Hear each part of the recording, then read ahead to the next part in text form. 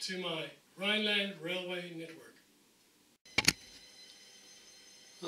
I'm making a control panel for the Venlo yard. This is the way I do it. There are so many different ways to make a panel. Basically this is just paint on windows and just a schematic of the track plan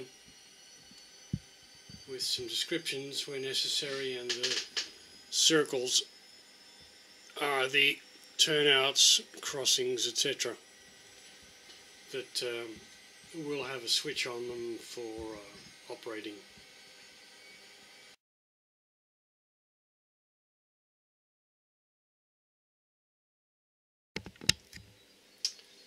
Something that I've found very useful for various hobbies, but particularly also for model rail, is a laminator. You can get them fairly cheaply, and you then get packs of plastic that will go through the laminator and become hard. And I found two very useful items. One is, of course, just to laminate paper so that it becomes strong and plastic. And another really neat thing is to just send a blank sheet of laminated paper through the laminator, and you get perfect window panes, all the window panes you'll ever need. Well, I think you all know how a laminator works. Basically, put the paper with the panel design on it between two sheets of laminated paper, laminated plastic, and then we just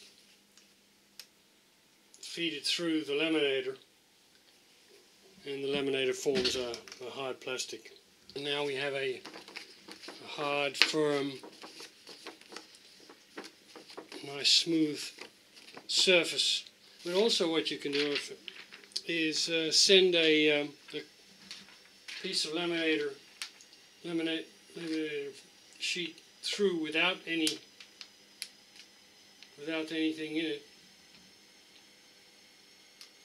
and it forms a nice firm clear plastic sheet. So here's our clear plastic sheet. I mean, just cut out any number of window panes that you want, and make any number of sheets that you need. Here's the panel I'm making at the moment that I've laminated, so it's nice and firm and smooth. And now I'll add that in front of a piece of hardboard. Cut the hardboard out, and then we'll have a panel ready for use, ready for drilling holes for the toggle switches, etc.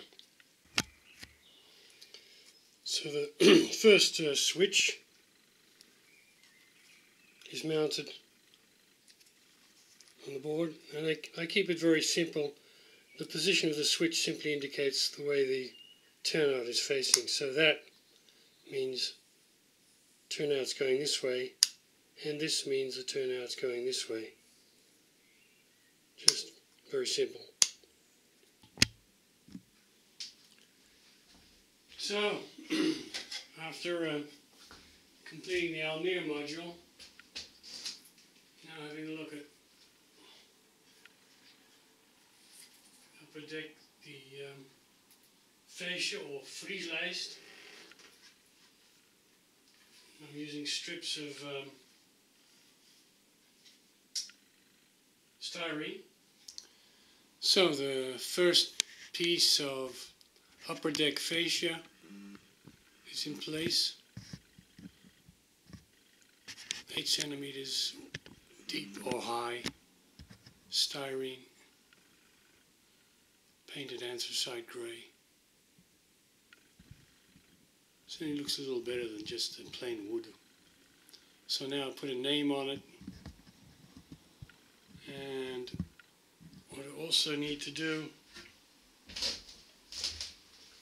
is the card boxes for Venlo Yard here, and DB transfer. This is the transfer track here. I'll make the boxes a little smaller. Okay, a brief final update. State of play of the layout now. Here the fascia.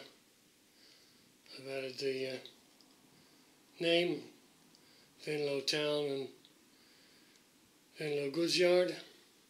Starting to add the first platform. Need to add the second platform before I can then finally start installing the catenary, the overhead wires. That finally allowing then electric trains to run on the main line. I've been working on the industrial area, petrochem area. The factory here at the end of the line, I added a dummy background building there, and for the time being I'm calling this a Heinz food processing plant. I've also been working on the rather boring infrastructure side of things like wiring. This is the 10th and last, I hope, feedback decoder, which will make now up to, I'll have 160 feedbacks coming off of the layout, and that will basically go up here allowing for the last set of feedbacks from the blocks and switches for the computer control. So that's also been going on. The electrical substation here for all the industries. Put down some first bit of ground cover in the petrochem area here. A little bit of ballasting. All needs to be airbrushed quite a bit, added ground cover and all the detailing, but this is the first bit of ground cover here. And then of course you've seen the petrochem area before, and access roads, where the access roads will go.